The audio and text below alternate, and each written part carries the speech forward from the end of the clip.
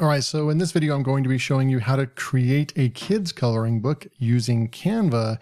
And you can actually create these and sell them on Amazon KDP or sell them on Etsy, all kinds of good stuff, right? But we're going to go over here or you can just create them for your kids at home. But I'm going to type in coloring book right here. And you want to make sure that you're under the templates section. And then you can go and just select a coloring book. So it's really easy. Right over here, you're going to have you can almost glance at the different texts right here as well. I'm just going to pick this first one right here. And let's just say this is going to be like an alphabetic coloring book, right? So I'm going to go through and I'm just going to delete these pages right here. And you can see what's really cool about this is that the margins are already done for us. Don't ask me how or what they're supposed to be at, but this is about what it's going to need. You're going to need a little bit of bleed. If you print this on Amazon KDP, it does get really technical, but as long as you have a margin right here or a bleed, then you're going to be just fine. Now, when you go and you add the margins on over here under view settings, and then you add the margins right here, it's a little too aggressive. Like the margins come really far in.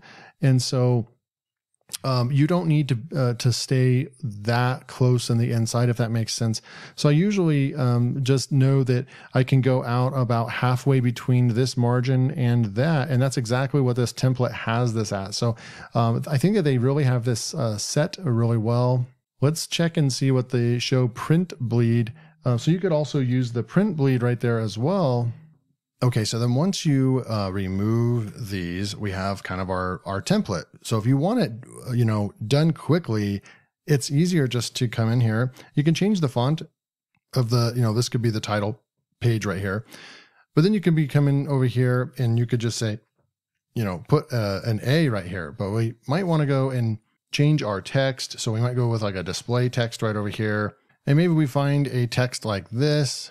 And then we want to go with like an outline right here, and the color of the text is white, but then we have our outline right here. So I'm going to go back to the effects, and we're going to make this outline, maybe the outline, we'll just stick with black right now. We can also make this have like, make the thickness a little bit more, and we can go like this and increase our font.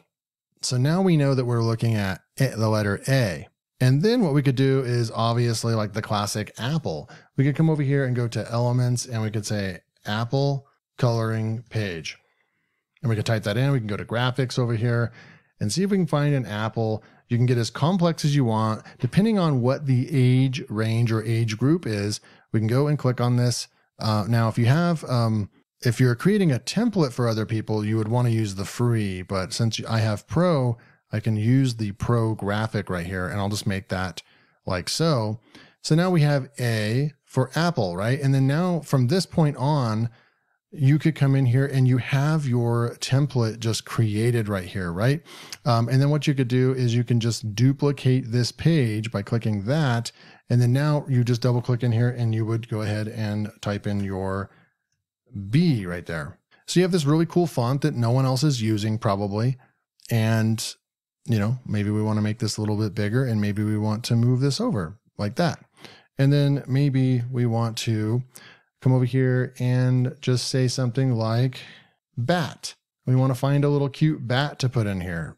And once you make this bigger, if there's any lines missing, like maybe these ears right here where it's kind of sketched 3D, we might not want to use that one because it's just not crystal clear. Maybe we want to go find another one.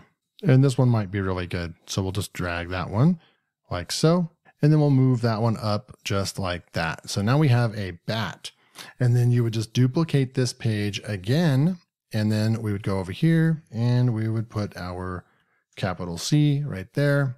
And maybe, of course, what do you guys think I'm going to go with next? Probably cat, right? So we're going to go and type in cat coloring page. We'll come over here and we'll find a nice cat, and et cetera, et cetera. So we can come in here and, and you could get a little fancy with it. You can move this up right here, and then we could go over here and say grass coloring page, and we can go and grab some grass right here and put that in front of the cat like that if we wanted to.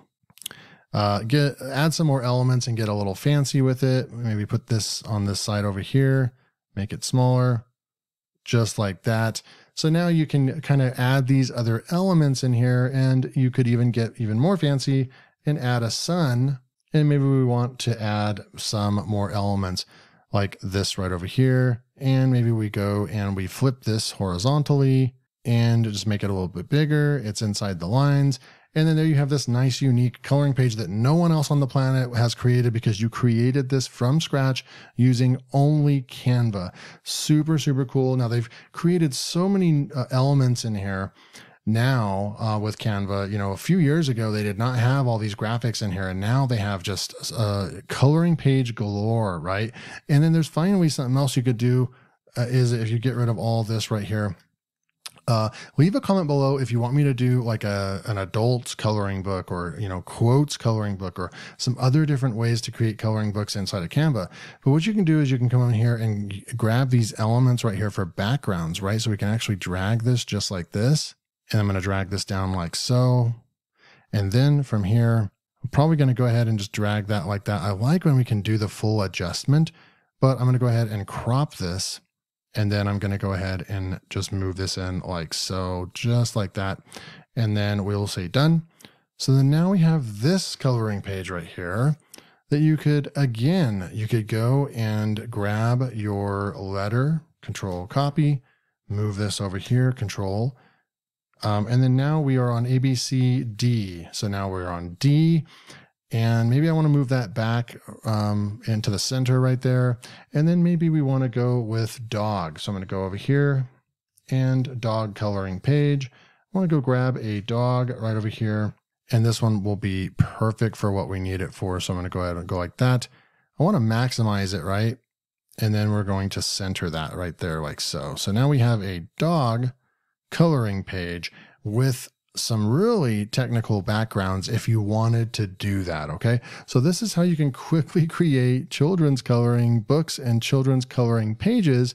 Maybe pick your best design here and put that as your cover over here and just say, you know, ABCD coloring book for kids or something like that, right? Or alphabet coloring book for kids.